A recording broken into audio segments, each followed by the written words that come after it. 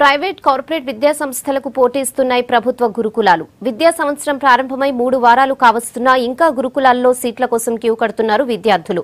ఎక్కడైనా పర్లేదు తమ పిల్లలకు గురుకులాల్లో సీటు దొరికితే చాలంటున్నారు తల్లిదండ్రులు. హైదరాబాద్ మాసప్ ట్యాంక్ దగ్గరున్న సోషల్ వెల్ఫేర్ ఆఫీస్ కు తమ పిల్లలతో కలిసి బారులు తీరారు పేరెంట్స్. దీనిపై మరింత సమాచారం హరిత అందిస్తారు. హరిత, ఓవర్ టు యు. రీసెంట్గా విడుదలైన 10th ఇంటర్ ఫలితాల్లో గురుకుల పాఠశాలల విద్యార్థులు సత్తా చాటారు. దీంతో గురుకులాలకు సంబంధించి క్రేజ్ చాలా పెరిగింది.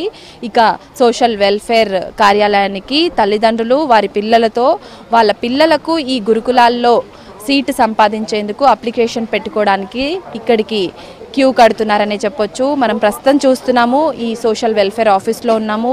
పిల్లల తీసుకొని మరి ఇక్కడ తల్లిదండ్రులు పెద్ద ఎత్తున ఇక్కడికి తరలి వస్తున్నారు. వాళ్ళని అడిగి తెలుసుకుందాం మరి వాళ్ళు ఏ కారణాల చేత ఎక్కడి నుంచి ఈ ఆఫీస్కు వస్తున్నారు అన్న విషయాలను.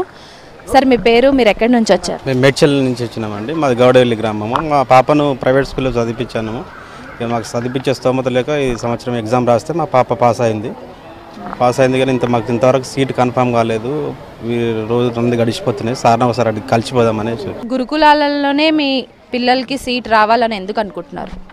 అలా చాలా బాగుంటుంది. మంచిగా చదువు విషయంలో అయినా భోజన విషయంలో అయినా అన్నిటికీ మంచిగా ఉంటుంది.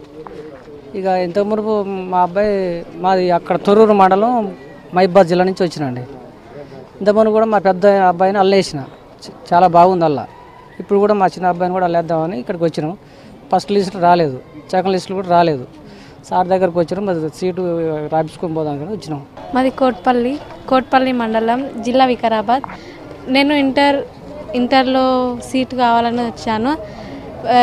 టీఎస్ఆర్జేసీకి ఎగ్జామ్ రాశాను, అప్లై చేశాను. 50 మార్క్స్ వచ్చాయి. కానీ అందులో ఫస్ట్ లిస్ట్లో సెలెక్ట్ కాలేదు. సెకండ్ లిస్ట్లో నన్ను సెలెక్ట్ అయ్యి సీట్ వస్తుందేమో అని వచ్చాను. కానీ ఆ సెకండ్ లిస్ట్లో కూడా ఏం చెప్పడం లేదు.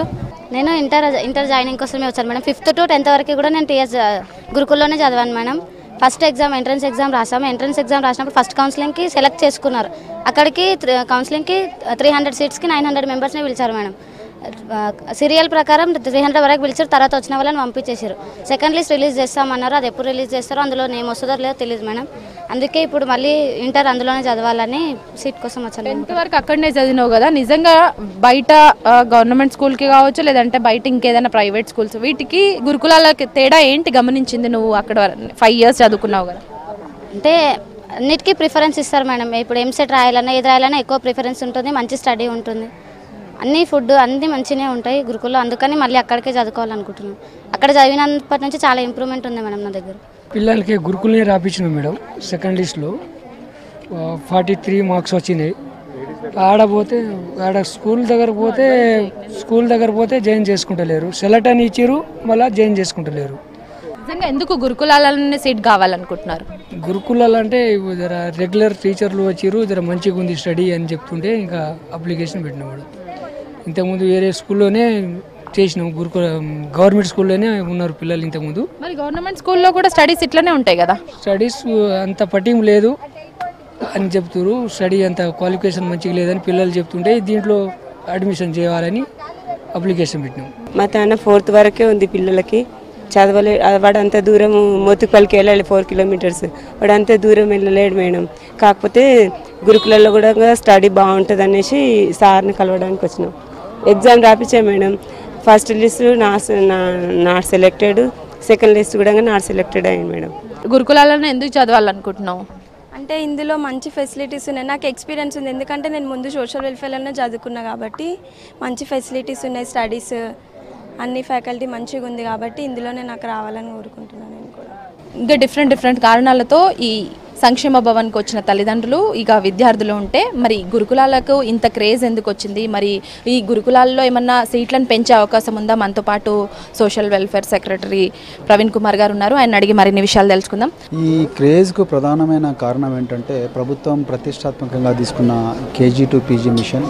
అందులో భాగంగా మరి ప్రభుత్వం ఇస్తున్న సదుపాయాలు, అలాగే విద్యార్థులు చాలా కష్టపడి చదవడం, అదేవిధంగా ఉపాధ్యాయులు వాళ్ళ కుటుంబాలను వదిలేసి ఈ విద్యార్థులు బాగా వాళ్ళ పిల్లల కన్నా ఇంకా ఉన్నతంగా ఎదగాలని, ప్రపంచంలో ప్రఖ్యాతమైన యూనివర్సిటీలు అన్నిట్లలో పోవాలని, మెడికల్ కాలేజ్లో పోవాలని ప్రతి క్షణం కూడా ఉపాధ్యాయులు పడుతున్న తపన, ఇవన్నీ కూడా ఈ తర్వాత అదేవిధంగా విద్యాలయాలు చాలా సెక్యూర్గా ఉండడం, తర్వాత అన్ని ఫెసిలిటీస్ ఉండడం, తర్వాత 5వ తరగతిలో జాయిన్ అవుతే డిగ్రీ వరకు కూడా ప్రభుత్వమే తనే తండ్రిగా తనే తల్లిగా ఉండి చదివించడం, అలాగే ఇంగ్లీష్ మీడియంలో ఉండడం, తర్వాత పోషక విలువలు ఉన్న ఆహారాన్ని ఇవ్వడం, ఇవన్నీ కూడా ఈ ఈ గురుకుల పాఠశాలకి ఇంత క్రేజ్ రావడానికి కారణమని నేను అనుకుంటున్నాను. గత 3 సంవత్సరాల నుండి మేము గురుకుల సెట్ ద్వారా ప్రవేశ పరీక్ష నిర్వహిస్తున్నాము.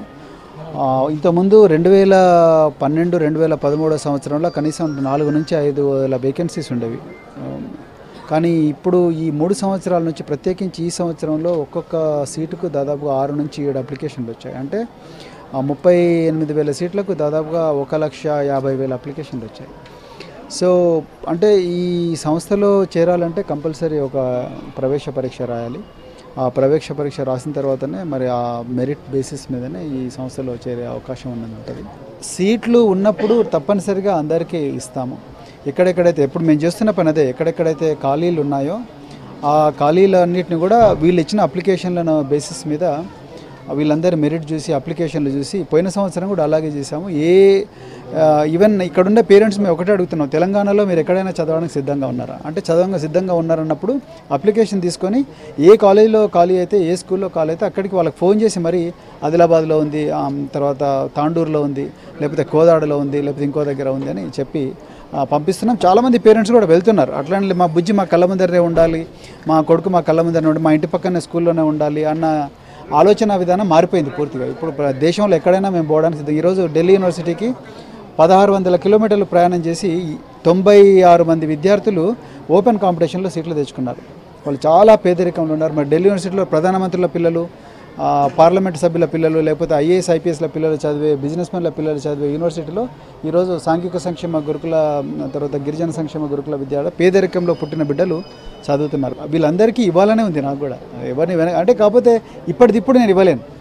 కాకపోతే వీళ్ళందరి దగ్గర నుంచి అప్లికేషన్ తీసుకున్న తర్వాత ఎక్కడ వేకెన్సీ వస్తే అక్కడ నేను ఇప్పుడు మళ్ళీ చెప్తున్నాను, ఒక్క సీటు కూడా ఖాళీగా ఉంచాం మేము.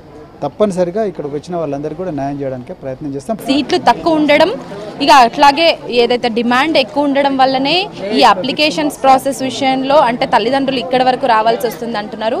కాకపోతే ఉన్న సీట్లలో పరిమితమైన సీట్లను మాత్రం డెఫినెట్గా తల్లిదండ్రులకు వచ్చేలాగానే, మెరిట్ స్టూడెంట్స్కి వచ్చేలాగానే చూస్తామనేసి హామీ ఇస్తున్నారు. కాకపోతే ఏంటంటే ఇక్కడ తల్లిదండ్రులు మాత్రం ఇప్పుడున్న పరిమిత సీట్లను మరింత పెంచాల్సిన అవసరం మాత్రం ఉందనేసి కోరుకుంటున్నారు. కెమెరా పర్సన్ సురేష్తో హరిత, V6 న్యూస్, హైదరాబాద్.